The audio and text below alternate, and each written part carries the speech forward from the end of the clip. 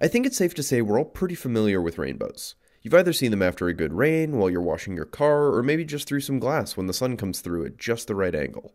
Visible light is part of the electromagnetic spectrum, which means it's made of photons whose wavelengths range from about 400 nanometers to about 700 nanometers. When you shine a white light through a prism, different wavelengths of light react differently, some being redirected more than others. As such, the white light spreads out into all of its component colors and a rainbow forms. But what makes a light white? Well, for humans, so long as it's got a bit of blue, green, and red, it doesn't really matter what else is in there. To us, it looks white so long as you get that balance right. Take the sun, for example. Light from the sun is a pretty good mixture of all the various colors, but a large amount of it is concentrated around the greenish wavelengths. This is why humans have more green color receptors. We're set up to capture the maximum amount of usable light from the sun. But we don't see it as greenish, we see it as white. So how do we know that there's more green? Well, we use prisms or other methods of splitting the normally mixed white light into all the various colors, and then measure the intensities of each. This is called spectrometry. However, when we do this, we suddenly see all sorts of other details if we look closely.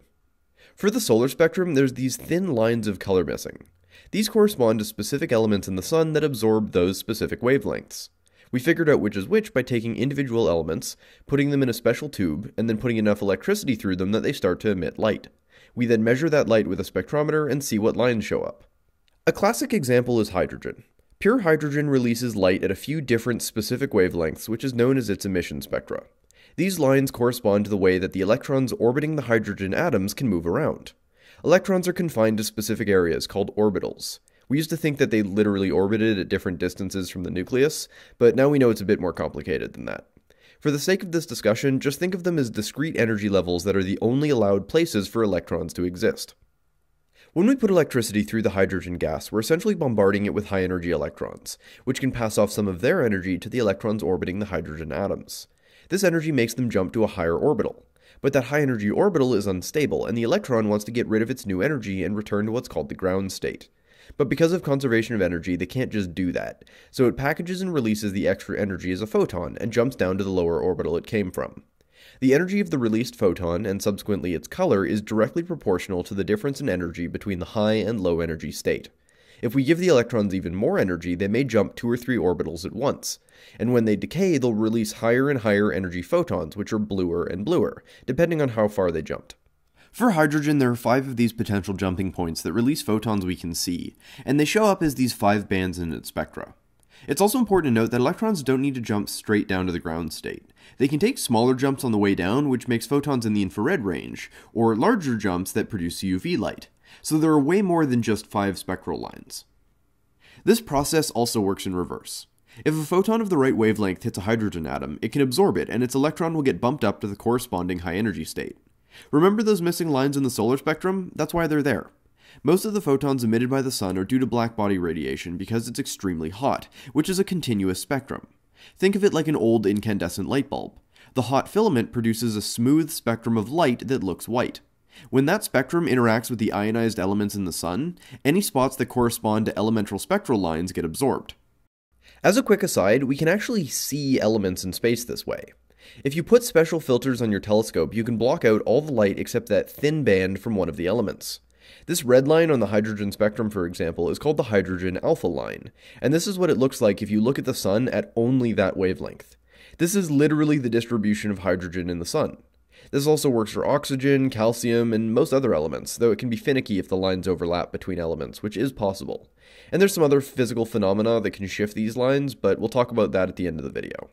Okay, that's enough theory for now. Let's actually build a spectrometer so we can see all the different ways we can use it, as simply looking at glowing things to see spectral lines are hardly all they're good for. In the lab, we use spectrometers all the time, and all good labs should have at least a basic one. I got the design for this build from Hackteria, and they have a PNG file of all the various parts you'll need. I had these cut out on a laser cutter, but having now built this, it's safe to say you could have made them by hand with a little extra patience. The design is far from perfect, and the stock design was built around looking pretty rather than actual function, but I think it's a good starting point. As such, I made several changes to the stock design that really improved the results. The other parts you'll need are a good quality webcam that you can take apart, some pieces of mirror, here I'm using high quality first surface mirror, some microscope slides and cover slips, an audio fiber optic splitter, a white LED, a 405 nanometer 5 milliwatt laser, a diffraction grating, and some black paint. You also need some small nuts and bolts for holding the parts together and some hot glue or other adhesive. After a quick test fit to see how everything goes together, I gave all the wooden pieces a quick paint job. I'm using Black 2.0, the world's darkest commercially available matte black paint, but regular black acrylic should work just fine. We're just trying to cut down on reflections inside the device so the rainbow we make is as clear as possible. Off camera, I had already taken my webcam apart, but I'll link to the one I used in the description. Moving on to the fiber optic splitter, we'll be using this so that we can pipe two different light sources through the spectrometer, but this isn't in the original design. If you don't care about UV functionality, you can just mount the white LED to the top part of the arm, but I need both, so I glued a white LED into one hole, and later the UV laser in the other. I modified the laser first so that I could power it with my bench power supply. The design has a spot to mount the webcam, but the authors used a different model of webcam, so I had to modify this piece to fit mine, by first drilling a hole in the part of the mounting plate that is marked to be removed, and then gluing it back into the main plate. I ended up using a file to make this a tight fit and had to temporarily remove the camera lens to get it to fit nicely. Keep in mind that when you do this, do not get anything inside the camera housing. Dust can ruin the sensor and/or the final image. For the mirror, I have a big pane of first surface mirror, which means the mirrored surface is the one you can touch. There's no glass between it. This helps keep the light path clear and minimize losses. I scored the mirror and tried to cut a nice piece, but the glass itself was really thick, so I had to go with artistically smashing it to get a workable piece. It still cracked mostly along the score line, just not as nicely as I wanted. 2 more scores and cuts, and I had a reasonably rectangular piece to work with. Be careful not to scratch the mirror when you do this, which I realize is ironic considering I just smashed mine, but I used an undamaged piece. First surface mirror is fairly delicate because it doesn't have that protective glass. Mount the piece of mirror onto the mirror mounting plate with some hot glue. I made sure not to glue the back, but rather hold the mirror flat onto the wood and then tack on glue on the sides. I didn't want it aimed slightly to the left or right, so this gave a nice flat mounting that's still strong. One last piece we need to make before assembling everything is a small acrylic cylinder to mount on the top arm. I just cut a small square on the bandsaw and used a file to round it. This is then painted black around the edges, but leave the faces untouched. Finally, it's assembly time. Thanks to the prep and laser cut pieces, this is actually really quick. 5 of the sides can all be put together and held in place by bolts, which leave the main chamber open so that we can install the rest of the hardware. Though make sure to feed the camera wire through the spot on the back first. The camera mount is then just press fit into place, and the mirror mount is held in with a bolt. A few more details and this will be done. Before we get to the grading, let's focus on the upper part of the assembly. To make sure the fiber optic splitter fit, I modified the mounting plate on the top arm so that it fit the square end of the splitter. The plate was then attached to the arm so the fiber optic shines down through the hole. To the underside of the arm, I added both a cover slip to keep the fiber optic end protected, and then added the acrylic nub on top which will guide the light to the sample and also squish the sample flat so it can be measured evenly. To the lower part of the assembly, I added a piece of microscope slide to act as a waterproof cover to put samples on. Before I glue it down permanently, I used some aluminum tape on the underside to only leave a sliver for the light to shine through. Don't glue it down till the very end though, so you can adjust its position. This will make the rainbow quality way nicer by making the light into a thin beam. But no matter what, the stock hole in the design is way too big and must be reduced. I may switch the tape for an adjustable set of razor blades to make the beam even cleaner later. And finally, with most of the light path done, we can complete this by adding the grading. At the beginning of the video, I mostly talked about prisms, as we're used to the idea of a prism splitting light. While you could use a prism here, diffraction gratings are convenient because they do the same job, but are a flat sheet. On a microscopic scale, a diffraction grating is essentially a series of tiny prisms, denoted by how many lines per millimeter that grating has. Think of the number of lines per millimeter as sort of the focal distance of the grating. The lower the number, the closer the focal distance. For this, we want a 1000 line per millimeter grating. I've tried others, but had the best results with the 1000 line version. If you can't find a diffraction grating, you could use an old piece of CD, but honestly, getting diffraction gratings online is so easy, I really wouldn't advise that. When you go to mount the grating, which is just done with a drop of hot glue, make sure it's facing the right direction. The lines on the grating go in a particular direction, and the rainbow comes out at an angle relative to that direction, so it's best to have the camera plugged in and look at what it sees as you're mounting it. Turn on the white LED on top, make sure the light is shining down through the hole, and start adjusting things. Adjust the mirror until it's shining the light through the grating, and adjust the grating until it makes a good rainbow on the camera. Once that's done, focus the camera so the rainbow is sharp, and carefully close everything up and add all the remaining bolts, and the spectrometer is basically done. You can actually use the power supply for the camera to also power the LEDs and laser with the appropriate switch, but for now I'll just be using my bench power supply. It's obviously more bulky this way, but I can fine-tune the amount of light carefully to make sure the sensor isn't being overwhelmed. Eventually I will get around to giving the LED and laser their own power supply and potentiometers, so I don't need the bench supply. I also mounted the fiber optic splitter to the bar at the back here with a small hinge so it isn't flopping around. A final touch is to go through and plug any remaining holes to reduce the amount of stray light that gets into the box to as close to zero as possible. Okay, with the spec built, let's talk more about what it can do, and also why I chose this variety and not the kind you may be more used to seeing if you've worked in a lab.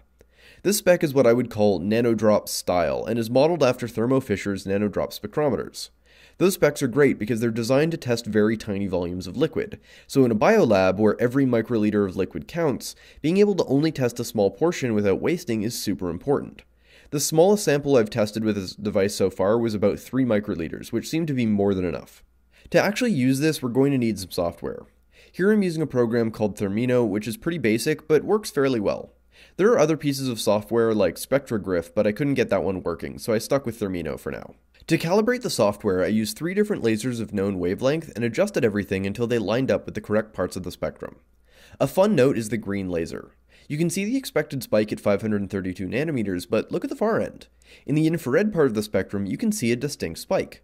This is the pump infrared beam that the laser uses to produce the green light, which we've talked about in a previous video. That's also why these cheap green lasers are so dangerous. You can see that there's just as much infrared light as green light, which can really damage your eyes if you get hit with a reflection. So what else can we do with this now that it's calibrated? Well, let's look at a few different common uses of specs. If we keep the light source constant rather than looking at different light sources, we can see how the light is affected when we put things in the light path, and from that we can gain lots of useful information. One of the most common examples is determining the concentration of a solution.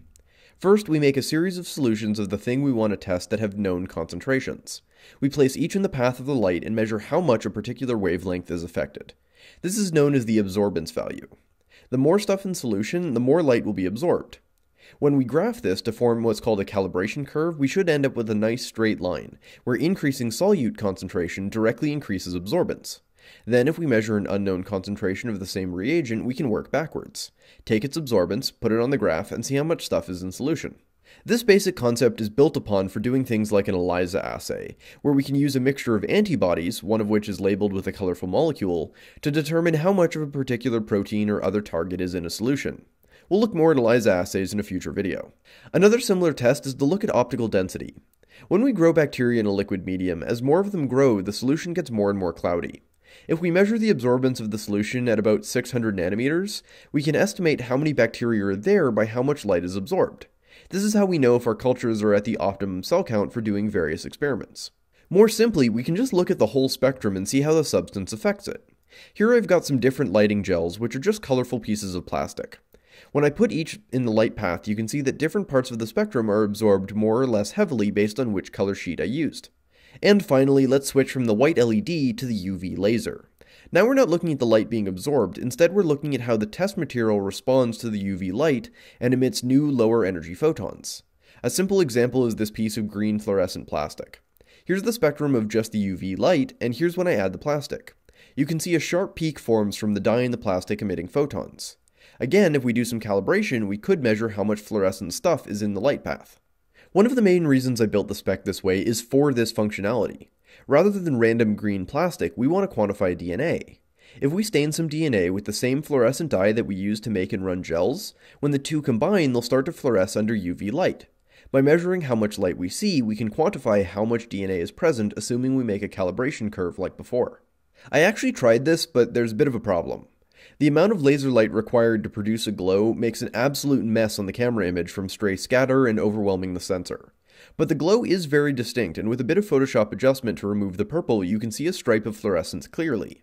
But since Thermino can't do this for us, we can't currently quantify DNA properly. So to help solve this, I've ordered a special glass filter which will remove all of this purple light. In a future video, once it arrives, I'll be making another mod to the spec so that the filter can move in and out of the light path as needed when we want to measure DNA. Once that's done, assuming it works, this spec will actually be pretty great. Ask any biologist and they'll tell you that a spec that can measure DNA normally costs upwards of $10,000. But this whole build, including that new filter, costs less than $100. But other than that, that's basically all there is to spectrometers.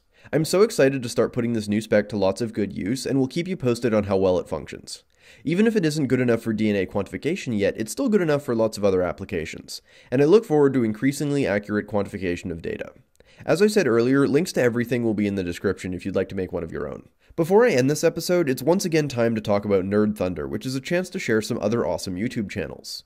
Today, that channel is Applied Science. First, if you haven't already, go subscribe, because Ben's channel is amazing.